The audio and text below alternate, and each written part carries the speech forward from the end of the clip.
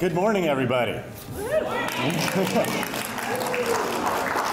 Thank you all so much for being here. My name is David Scher. I am the director of the state portion of the Congresswoman's Congressional Office, and we are so glad to be able to host this event for you all and put this on. An event like this takes a lot of helping hands, so I've got a few thank yous I want to get through before I turn it over to the Congresswoman. First and foremost, on behalf of the staff of the Congresswoman, I really want to thank all of you, the students and the teachers and parents and caregivers. Students' talent is incredible. It was a joy for us to see all that you've done. Thank you also, of course, to the teachers and caregivers and parents who have taught and nurtured all these folks. It's really a remarkable display. So the staff, we put on a lot of events, and this is truly one of the joys of our time.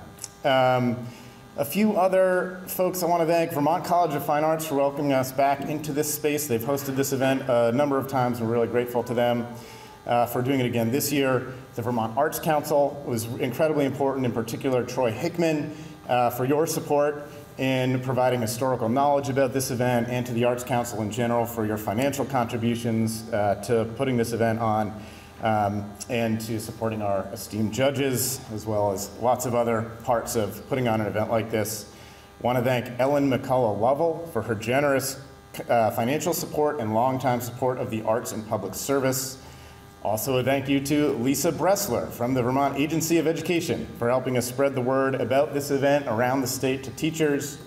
Of course, we want to thank our amazing judges, Stefania Urek, Harlan Mack, and Cynthia Cagle, all of whom have put in a lot of time and deep thought and careful review of the artwork. Came up here earlier this week, have been doing a lot of work on this, so thank you to you all, and we'll have some further introductions of them in a few minutes. We also want to thank the team at Senator Welch's office. When the senator was a representative, they put this event on before us, and they did a huge amount in terms of teaching us all that we needed to do and giving us a lot of materials to do it. One other note I want to make is that this is our first year doing it in the Congresswoman's office, and so we will be sending around a survey for folks to fill out. We certainly want to learn by doing and get better and make this a better event even in the future. So we look forward to getting your constructive feedback on that. And a final thank you. This is a team effort putting this on, but an especially big thank you to Morgan Nichols on our staff, who really led this whole thing. And so a big thank you to her.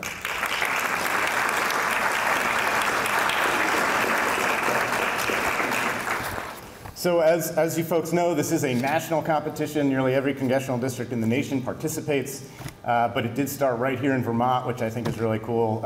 Former Representative and Senator Jim Jeffords is the one who created it nationally. So it's really nice for us here in Vermont especially. But for the very first time in this competition, it is my great pleasure to introduce a Congresswoman to speak to you. So without any further ado, Congresswoman Becca Balint. Oh, it's so wonderful to see you all. It's such a treat, not just to be outside of DC and back in my home district, but to be able to spend this time with all of you. So, good morning. I couldn't be more thrilled to be here. I'm Congresswoman Becca Balint, as David said, the first woman to represent Vermont in Congress.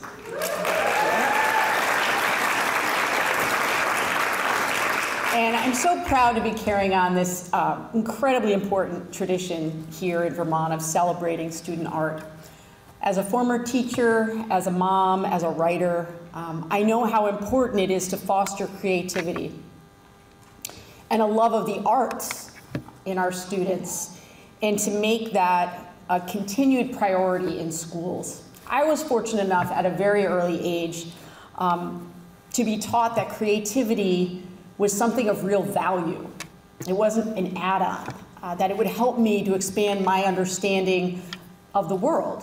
And in my adulthood, I've come to see that imagination and innovation greatly contribute to more vibrant, more robust communities. And in a larger, more vital sense, creative endeavors simply make life worth living. It's not an afterthought. It's a core part of who we are as humans. And creative pursuits have been really the steadiest guideposts in my life. When my ailing grandmother moved in with us when I was in high school, we had to do a lot of shuffling of rooms in my house to make a space for her. And my siblings and I all had to make, space sacrifices. And I remember not worrying so much about where I would sleep. I was worried about where I was going to have my space to do art. I wanted to make sure that I'd have a corner to continue to create. And my childhood and my early adulthood was really filled with hours and hours of printmaking and cartoon drawing and still life drawing. And in high school, I added watercolor, and then when I was in college, I added design classes. And that has really been a through line to my political career as well. I need creative outlets in order for me to deal with the intensity that is politics. I want to say, too, as I was looking around downstairs, it's clear that all of you are incredibly creative and innovative in your thinking. And something that I noticed in the art as I walked around downstairs is that clearly we are all struggling with such big emotions right now because of the pandemic, because of the isolation that came from that, and because of the larger social and political angst that we find ourselves in. And I see that reflected so beautifully in the art. So thank you for being vulnerable. Thank you for contributing your art to this competition. It is not easy to show somebody your creative side and then to hang it up on a wall for other people to walk by. So I want to just thank you, regardless of who ends up winning this amazing competition. The fact that you were able to contribute your artwork is an amazing gift to yourself, but also to everybody else in that room. So thank you for that. The Congressional Art Competition, as David said, was started by Congressman Jim Jeffords, who then went on to be a state senator. And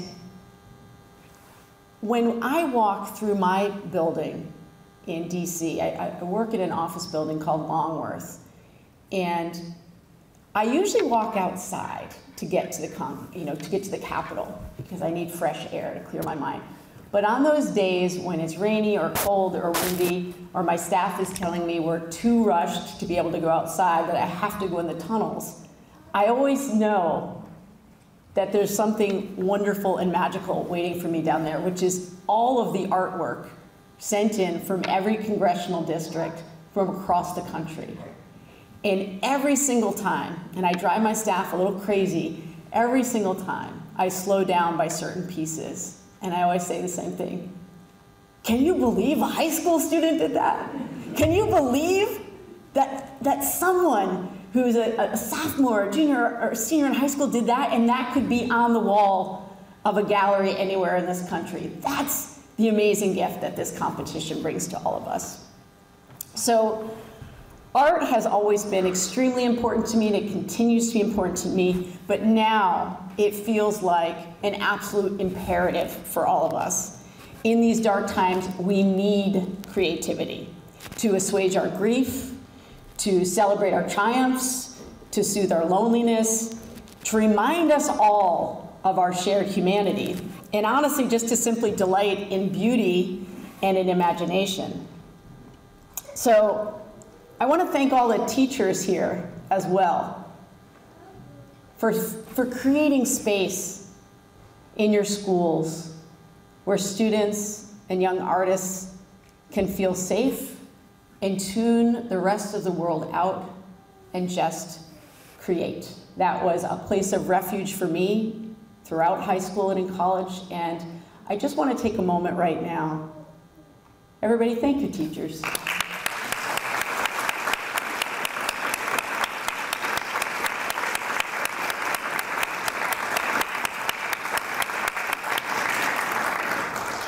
And congratulations to all the students and the teachers and the parents and the schools and the arts organizations and community partners who have made this time possible for all of us. I'm so thankful that I get to represent a state that values and celebrates the arts and creativity. And of course, a special thank you to the students. You are fueling our imagination, you are shining light into darkness, and you are giving us hope that we have better days ahead. So, thank you.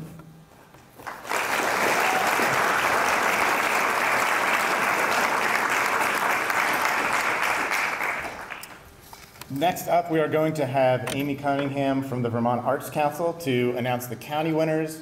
When you are announced, if you could please come up the stairs on that side where Morgan is standing. You'll come across the stage, shake some hands, get a picture taken, and go down on that side. And we're very excited.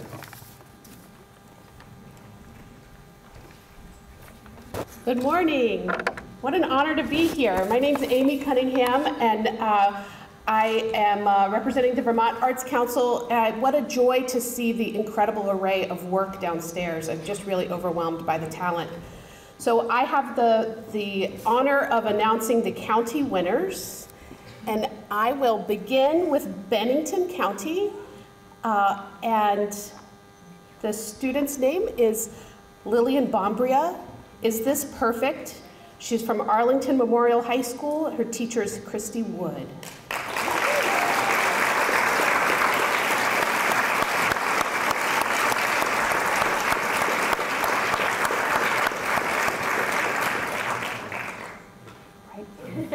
Congratulations, Lillian. Thank you. Lillian, do you want to take a photo?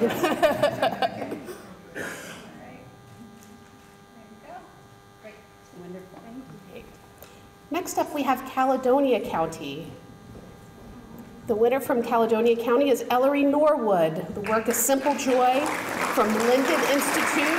Elaine Titor is the teacher.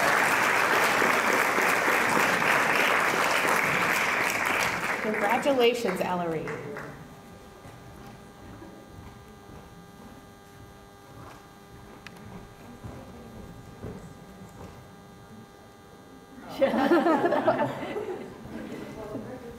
You grabbing it? Yes. Okay, wonderful. Yeah, thank you.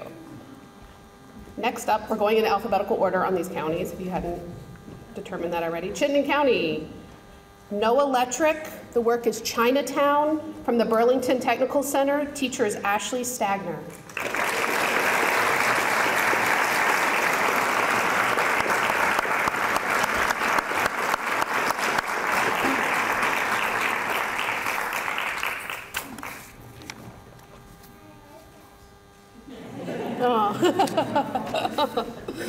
Congratulations, Noah. Next up is Lamoille County. The winner from Lamoille County is Ronan Stefanski. The Modern Dilemma is the work from Green Mountain Tech. Teacher is Matt Neckers. Come on down, Ronan.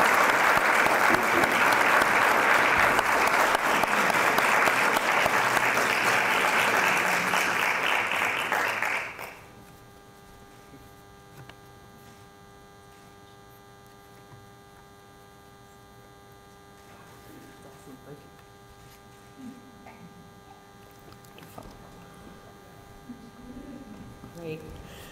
Next up is Orange County, and the student winner is Madeline Houghton. The work is My Storm, My Peace, My Calm from Blue Mountain Union High School. Teacher is Jennifer Doobie.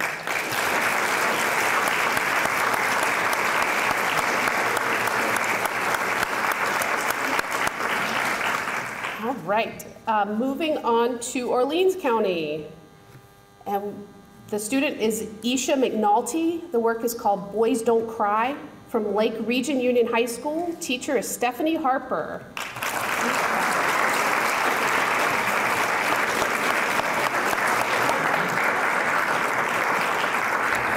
Congratulations, wonderful. We have the teacher accepting the award. Wonderful, thank you, Stephanie. Terrific.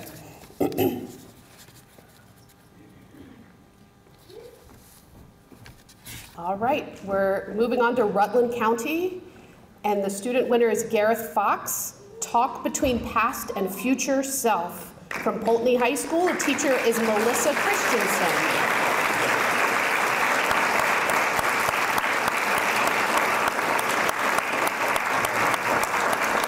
Congratulations, Gareth.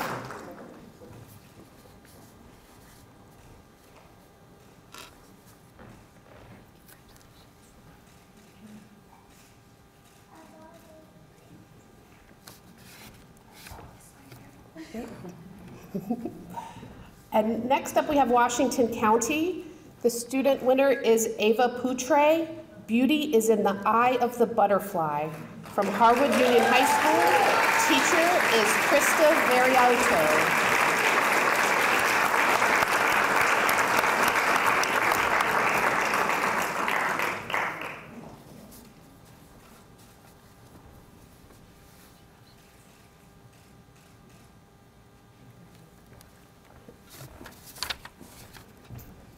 And last but not least, we have Windsor County.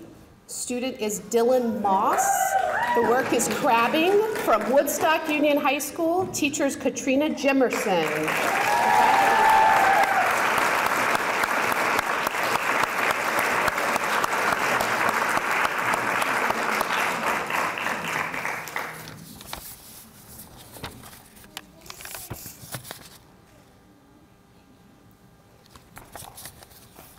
Thank you. Next up, we're going to have the Judges' Choice Awards. Each of the judges will be handing out an award. First up, we will have Cynthia Cagle. Cynthia Cagle is a Mexican-American artist whose work explores the metaphysical relationship between identity and nature. Using her experiences as a biracial woman, Cynthia creates paintings, collages, and murals that investigate themes related to biology, relationships, generational trauma, and the impact of colonialism. Born and raised in Los Angeles, Cynthia studied primatology, which included stints at the Gibbon Conservation Center and Museum of Natural History. She received her BA in biological anthropology and studio art from Pitzer College, and she relocated to Vermont in 2004 with her family. Leveraging her unique style to reckon with her own story and drawing on her passion for flora and fauna, Cynthia's work is activist in nature, as well as a deeply personal interrogation of what it means to be of Mexican-American and indigenous ancestry, a woman and a mother. She creates her distinctive imagery, ancestors, birds, animals, and color, with oil paint on wood, as well as in other mediums such as ceramics, graphite, watercolor, printmaking, and acrylics. Cynthia.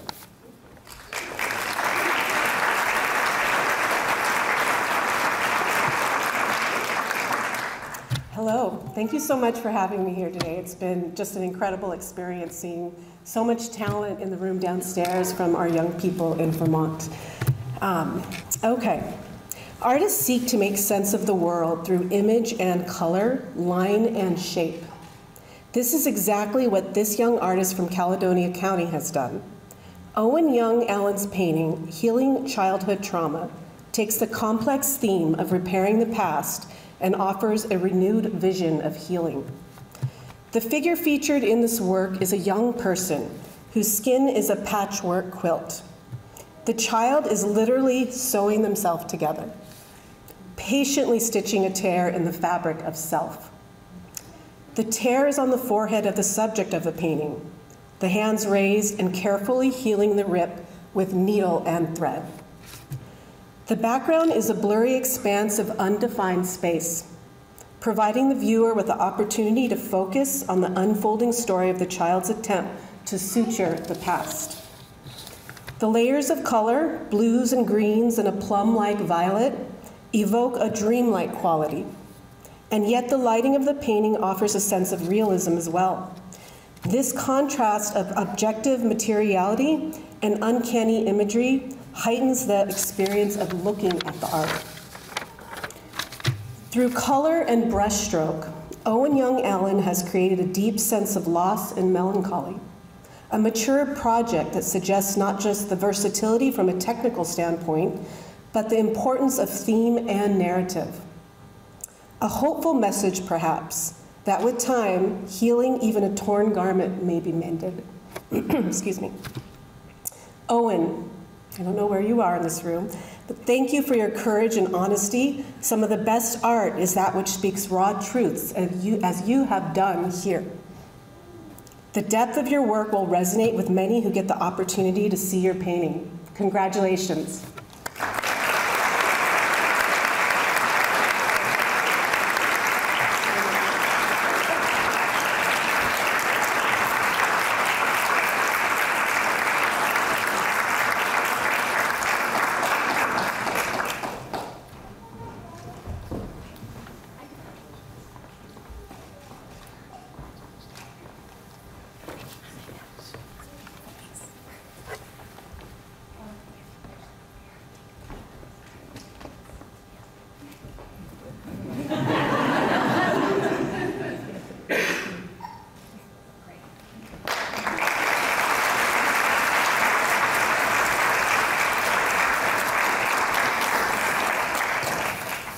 The next Judge's Choice Award will be delivered by Harlan Mack. Harlan Mack is a multidisciplinary artist working narratively through painting, sculpture, and oral storytelling to build a fictitious future world that regards themes of experience, environment, labor history, and potential. In addition to his work as an artist, Harlan serves as part-time MFA faculty at Northern Vermont University and manages the sculpture program at Vermont Studio Center in Johnson, Vermont. Harlan.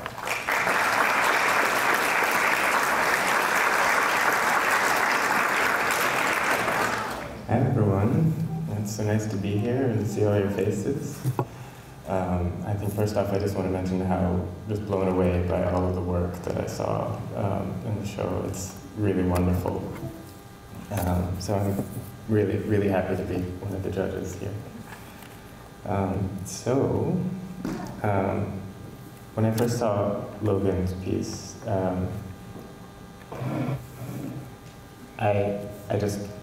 I was like immediately floored. And there's so many really wonderful elements to this piece, and they really reminded me of my experience as a learner, as an artist, and how we create a composition and how we learn to create a composition. And the ability of Logan Soudal to see light in throughout the entire composition and then relay that back to us with like this really emotional attention, I think was what took me right away. I think really the first thing that I noticed is that the entire piece is extremely complete. Every element is accounted for, and then every element actually has this impact on the eye. The color in the piece is really masterful. It's something that I think a lot of learners take an incredible amount of time to sort of pick up on. My favorite detail in this piece is the reflective light on the passenger side window. It indicated to me that there was like an extreme level of detail and awareness with the artist. And I found that actually, I think that level of awareness is something that's one of maybe the most difficult things to learn as a young artist, and to create a composition that's so just thorough, and I don't know, there's so much to it. But I think mostly I'm just really excited to see Logan's work progress and see how your life as an artist unfolds. And I'm really excited by this piece. And you can ask them, I was like, right away, I was like, this one over there makes my heart warm. So I appreciate it. Thank you.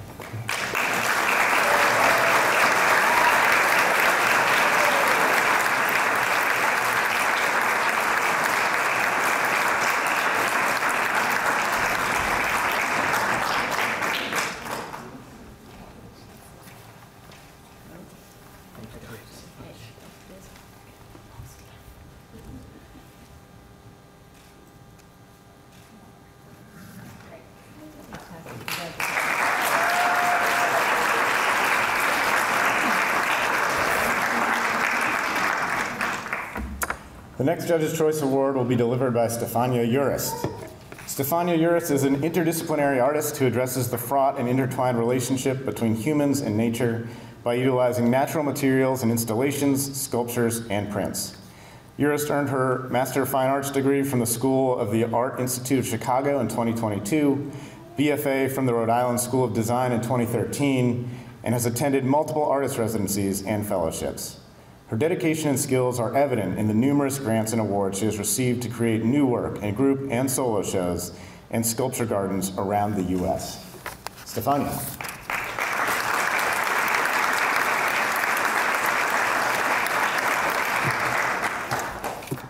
First off, I'd like to reiterate how strong all of the work that we saw was. We were here for hours longer than we were expecting to be because we really wanted to investigate each and every piece. And even if you didn't win an award today, I really want to strongly encourage everyone in this room to keep making artwork. Whether you do that in your career or just for yourself, it's so important and there's so much talent here. So please continue to foster that creativity and keep going. So my choice for the Judge's Choice Award is White Noise by Vivian Source. I chose this piece because of the conceptual depth and technical ability exhibited in this drawing. The drawing, hatching technique, and perspective is really strong and unique. There are lots of hidden details, both in the subject matter and in the mark-making skills. The circular peephole draws the viewer in and asks really important questions. The concept really resonates with me because of the climate change crisis that we are all experiencing globally. The way this drawing exhibits the screaming of the media, people, and the planet has turned into white background noise. That idea is very provocative. I particularly love how the buildings and windows are lit up, highlighting that people are watching this flood and disaster happen, but unable to do anything about it. Congratulations, Vivian. I hope you keep drawing and making art.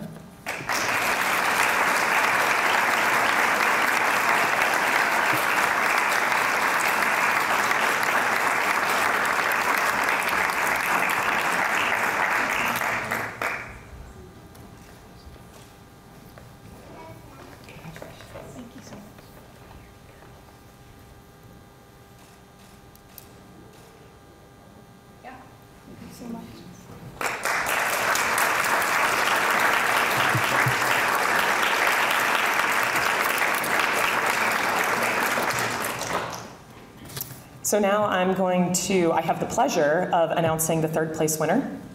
So the third place winner that we all agreed upon unanimously of the Congressional Art Competition is Appolina Mabelchi. I'm so sorry if I pronounced her name wrong. Her photo is Looking Away. This photo demonstrates very high skill and technical photo ability. The tonal range in the black and white photo shows that the lighting was perfect and it shows in the details. The focus and detail in the face is amazing while blurring the background and to bring focus onto the subject. The subject's gaze is confident but defiant. They are consciously ignoring the camera, knowing and acknowledging its existence, but consciously looking away. The conceptual depth of this piece, a portrait of a young person choosing their inner calm over outer distress, resonates, especially in light of recent events such as the global movement towards racial equality and contemporary fight for self-identified identity in marginalized communities. Social justice is incredibly timely and important, so the idea that this person is finding inner calm is very powerful and important.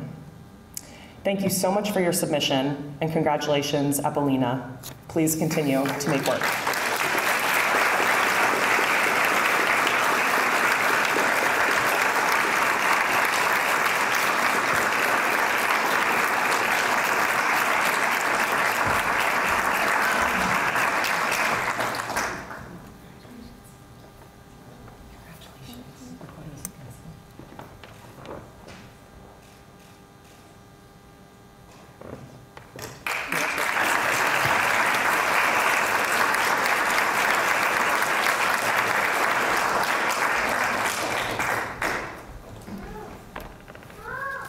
Hello again.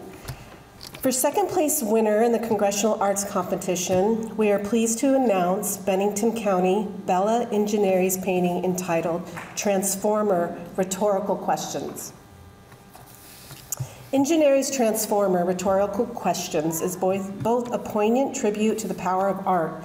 The title refers to Lou Reed's seminal 1972 album, Transformer, and a richly composed, conceptually complex examination of identity within the queer community. Like Reed's album, this painting rocks. Ingeniere has offered the viewer a double portrait. The two faces seem to meld into one another, and the area where they overlap is an extraordinary exploration of transparency.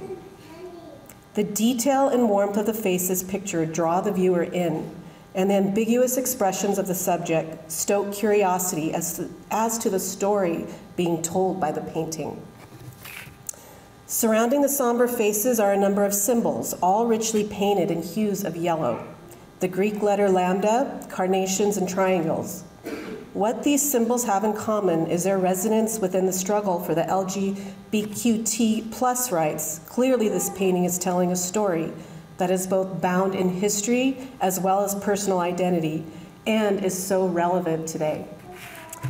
The fact that this painting is inspired by and referencing the Lou Reed album Transformer is vital to understanding the rich conceptual depth of this piece. Reed was a leader during the 70s in questioning heterosexual norms, using his music to offer listeners a richer, broader definition of sexual orientation. Produced by David Bowie, the album is seen to this day in a positive light within the struggle for LGBTQ+ rights. This piece is technically complex and beautifully rendered. That's obvious. What takes it to another level is the way in which its symbolism, references, and text challenge the viewer. As an artist, Ingeniere plunges deeply into the way in which imagery, color, and line can tell a story,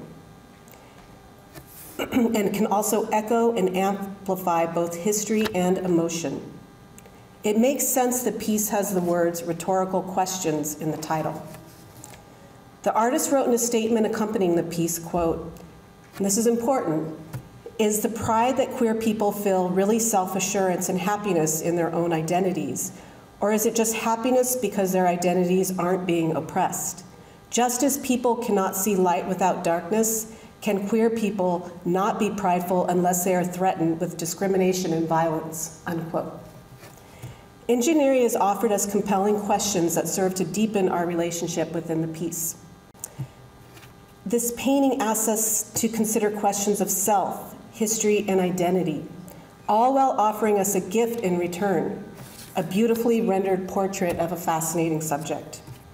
Please join me in offering congratulations to Bella Ingeniere, an artist of resounding depth and a painter with a bright future. Well done, Bella. I believe she's not here today. This is Bella's teacher. Okay.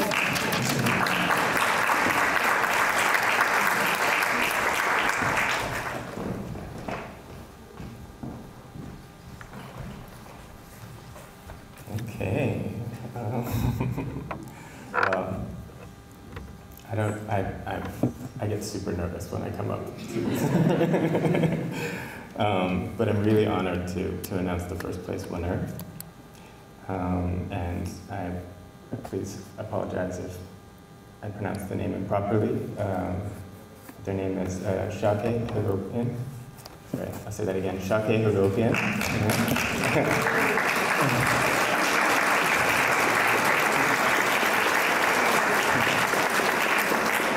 And a few remarks about the work.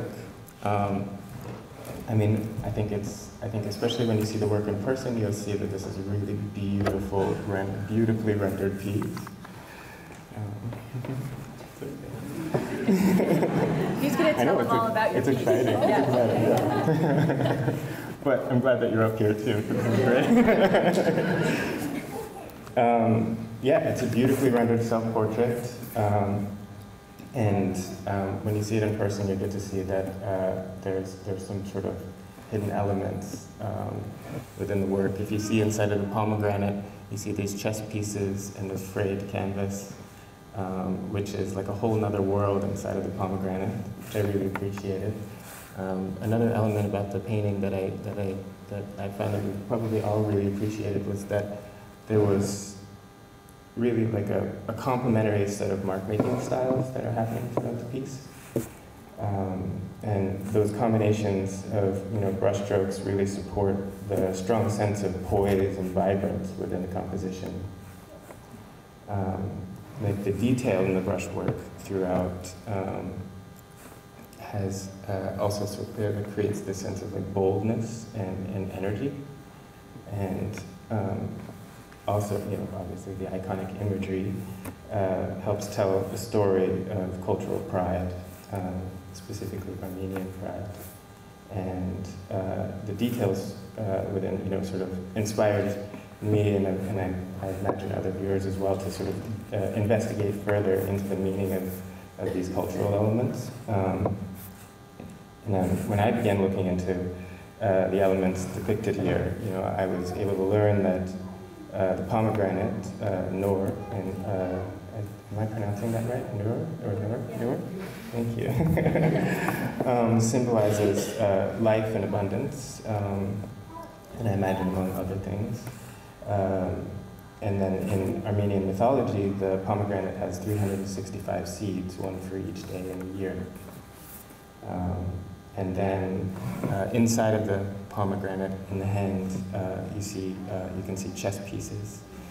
Among other things, but the chess pieces indicate also an element of cultural pride and impact that the game of chess has had on Armenian culture. And the overall position of the figure, and there sort of seems to reference, also like elements of Armenian traditional dance, which I thought was really quite nice because I look at it and I see this very impactful poise and position of the body, and when I was researching and looking into it further, I was like, oh, well, that's almost identical to the dance. So I thought it was a really well-added element. So I think we all found that this work was, not only extremely captivating in its composition and expression, but it also invites the viewer to learn more about Armenian culture, and I thought that was a really important aspect of the work. And I really look forward to seeing what you do as you progress, and all of you as well. I think all of you really deserve a huge round of applause.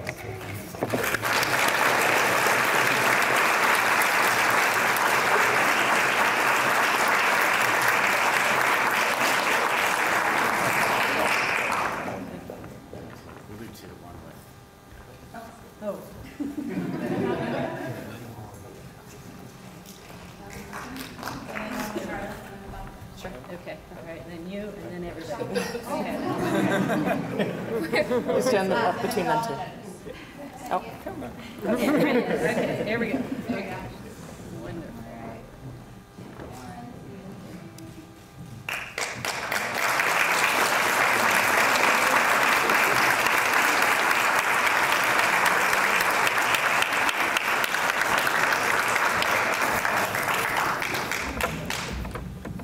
Congratulations to everybody, and congratulations again to Shaka, whose work will be going down to Washington, D.C. to be hung in the hallways of Congress for the next year.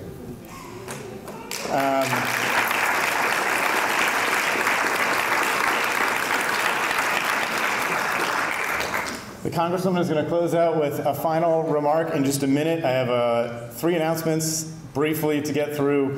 One is that in the next week or two, we are going to have an online gallery of all the work that was submitted. That'll be on the Congresswoman's website, hopefully within 2 weeks. And we can send around a link to the teachers when that happens. All the artwork downstairs has been taken down and collected by school. So if you're a teacher here with students, please collect that artwork. It should be organized according to your schools. Students, in a moment, after the Congresswoman closes us out, we are going to have a group photo. So if you have hung art downstairs, please come up to the front, and we're going to do a big group photo with the Congresswoman. And I think there were a few students who have not taken an individual photo with the Congresswoman. If you fall into that category, please stick around after the group photo and we'll get those done. And without any further ado, to close it out, Congresswoman Becca Balint.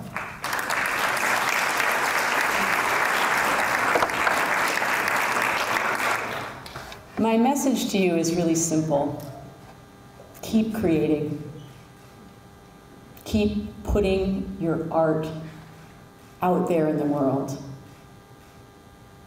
If you are going to pursue a life in art, welcome. Welcome into that incredibly important space that we need so much in this world right now. And if art is not your chosen path, keep it as something important that you go back to heal, to nurture, to ground. In the first few weeks when I was in Congress, it was very disorienting. And I said to my staff down there, like, I feel like I'm kind of losing it here, because I was working with some really, really difficult people in my committee, some of the most extreme members of Congress. And I couldn't seem to figure out how to get myself reset. And one of the things that I did was put on my coffee table in my office the work of Alison Bechdel, who is an amazing cartoonist, so that every time that I would come back from a really hard committee meeting, that would be the first thing that I would see, which was really healing. And then the other thing I did was I bought an extra guitar for my office. So that I've got one in Vermont when I come back here, but that I needed to create, I needed to have music, I needed to have something that I turned back to in order to do the other work that I do. So please, keep creativity as an important part of your life. And if you're not a senior, please contribute more art to this competition next year. Thank you so much.